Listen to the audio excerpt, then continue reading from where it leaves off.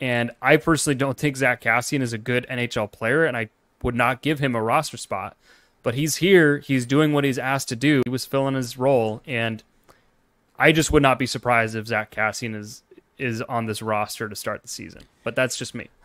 This might be copium. I don't see a necessary spot for him on this team. I just don't know if Pat Verbeek is going to see signing Zack Kassian as eventually Alex Killorn and Isaac Lundstrom are going to be healthy, and then Cassian's just going to have to be waived at that point in time.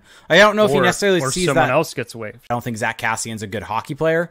I don't think having him on your team really does a whole lot for you overall.